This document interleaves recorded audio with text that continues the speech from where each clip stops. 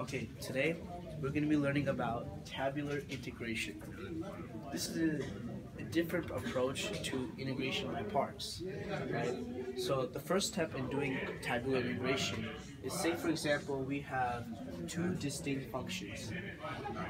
Integral of f of x and g of x. F of x and g of x are two different distinct functions.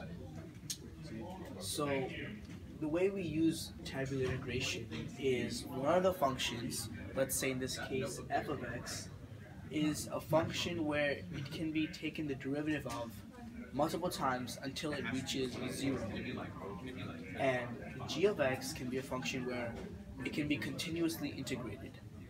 So let me give you an example. For example, f of x can be equal to let's say x cubed, right?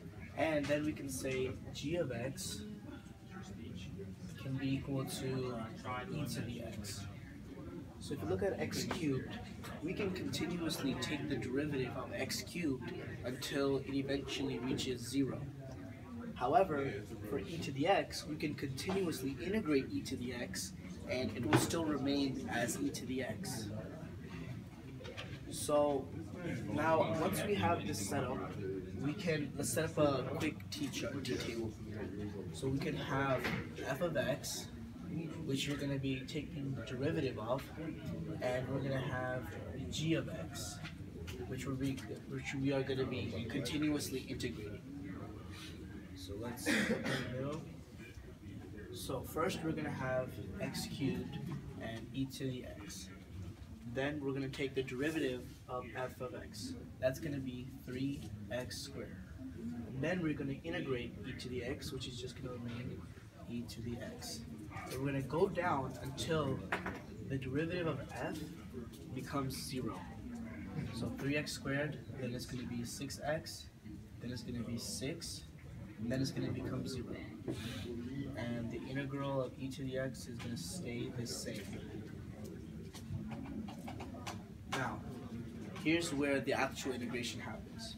So what we do now is we just draw diagonal lines from the first function to the second integral, like so.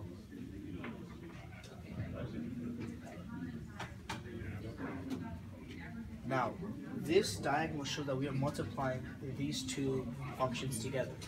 The first integral and the first function, second derivative, and the third integral.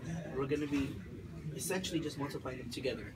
But what makes this integration so unique is that we're alternating it, essentially. So this is going to be, when you multiply it, this is going to be a positive, this is going to be a negative, positive, and negative. So this function will become x cubed e to the x, positive. This will be 3x squared e to the x, negative. So what does this all look like in the end? Essentially, it's going to be the integral of x cubed e to the x equal x cubed e to the x minus 3x squared e to the x plus 6x e to the x minus 6 e to the x. And of course, plus c. Don't ever forget the c. Here you have it. Tabular integration in its use. So, what have we learned? We have learned that tabular integration is another way where we can integrate, another way of integration by parts.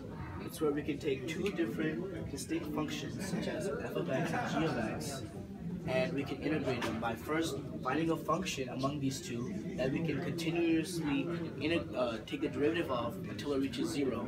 In this case, we used x cubed.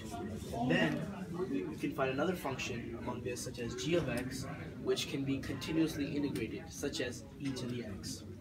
And what we did was that we multiplied diagonally in this t-chart and using alternating signs. By doing this, we were able to find the derivative, find the integral of the above function in a quick and very easy way. Thank you.